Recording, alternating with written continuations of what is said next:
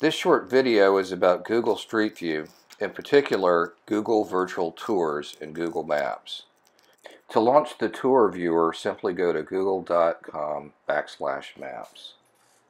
From there, find your point of interest and zoom in.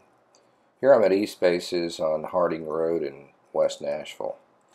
Look at the bottom right-hand corner of the screen and you'll see some icons. The Google Street View viewer is launched using the small yellow man.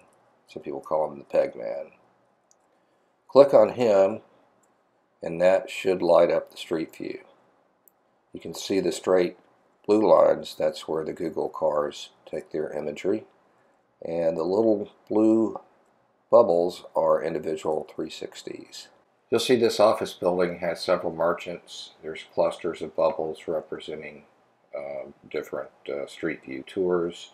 Fortunately, Google has the ability now to separate these out, at least in terms of multi-layer floors. So this is the front entrance to the Hill Center office building, and I've done a demo to show them how we can clean this up a little bit. So I've got imagery I shot from each level, and we start at the parking garage up to the first floor, second, third, and fourth floor. And we'll go up to the fourth floor to eSpaces. They shot a virtual tour several years ago, so the imagery has changed and they want to update it. So I did a short demo here just to show them some of the options, from nighttime photography to early morning sunrise for a little bit more dramatic view. And then this transitions to their previous imagery, which should be reshot.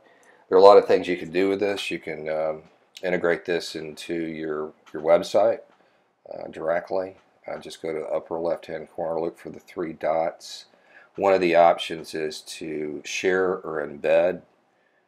We've got the share by default. You've also got Google+, Facebook, and Twitter.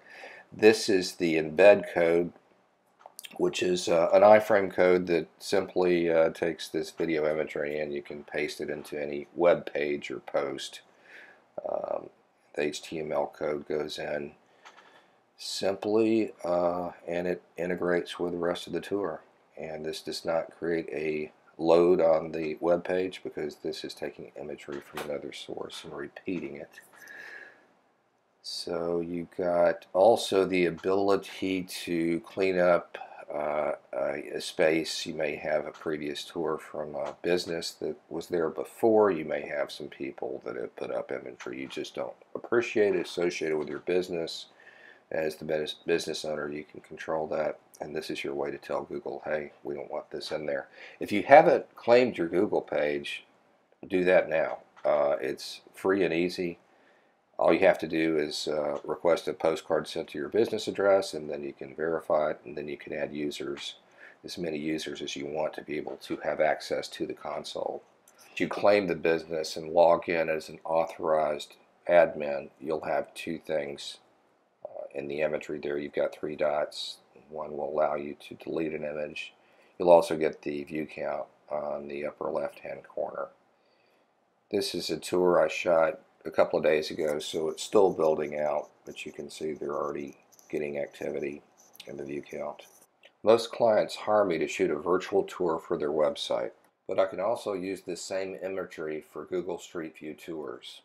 From comparing the two, I found that the Google Street View imagery outperforms the website traffic by at least 10 to 1. Earlier this year, I shot an apartment complex in Durham, North Carolina. A couple of days ago, I decided to take a look at the metrics. Since mid-February, they've had over 140,000 views. That averages over 800 views a day.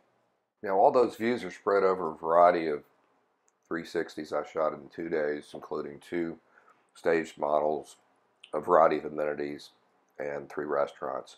But it's getting noticed. This is Bob Henderson, a trusted and certified Google Street View photographer from Nashville, Tennessee, signing off from the Athens of the South.